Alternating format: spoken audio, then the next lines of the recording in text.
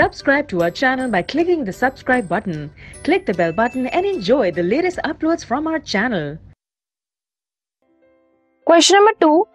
Construct an angle of 22.5 degree. 22.5 degree का एक angle आपको कंस्ट्रक्ट करना है. इससे आपको ये पता होना चाहिए कि 22.5 डिग्री 45 डिग्री का हाफ होता है.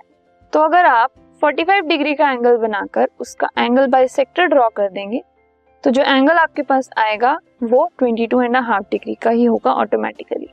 सो लेट अस सी कैसे इसको कंस्ट्रक्ट करना है. फर्स्ट स्टेप है ड्रॉ रे A be with initial point A. एक रे बनाएंगे आप ए बी जिसका इनिशियल पॉइंट होगा ए. इस पॉइंट ए के ऊपर हम ये एंगल जो है 22.5 डिग्री का इसको कंस्ट्रक्ट करेंगे.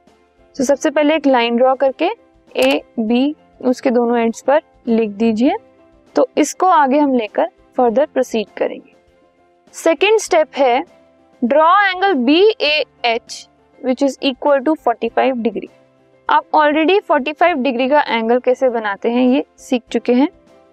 इसी पॉइंट ए के ऊपर आपको एक एंगल ड्रॉ करना है.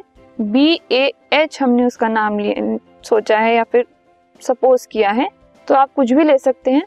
बी ए एच जो एंगल आप बनाएंगे उसका मेजरमेंट 45 डिग्री के जितना होना चाहिए. ठीक है, तो एक एंगल आ गया हमारे पास बी ए एच जो कि है 45 डिग्री का. अब इस एंगल को जब हम बाइसेक्ट कर देंगे तो ऑटोमेटिकली हमारे पास जो एंगल आएगा वो 22.5 डिग्री का ही आएगा. ठीक है, इसमें आप देख सकते हैं जब हमने इसको ड्रॉ किया कंस्ट्रक्ट किया तो दो पॉइंट्स हैं सी और डी हमारे पास. ठीक है, इनको हम यूज करेंगे नेक्स्ट स्टेप में. Taking C and D as centres draw arcs to intersect each other at ई. अब एक एक करके आप सी और डी को सेंटर लेंगे. ठीक है, और कुछ कन्वीनियंट रेडियस में अपने कंपास को खोलेंगे.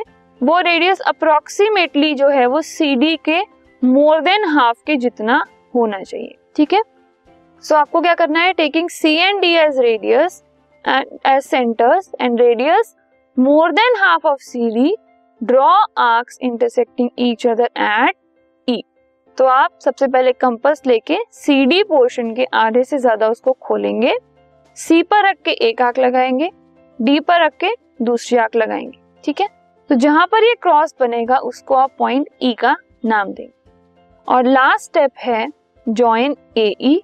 और ये जो ए ई लाइन आपने बनाई इससे जो एंगल क्रिएट होगा जो कि एंगल बी ए ई, ये एंगल होगा 22.5 डिग्री.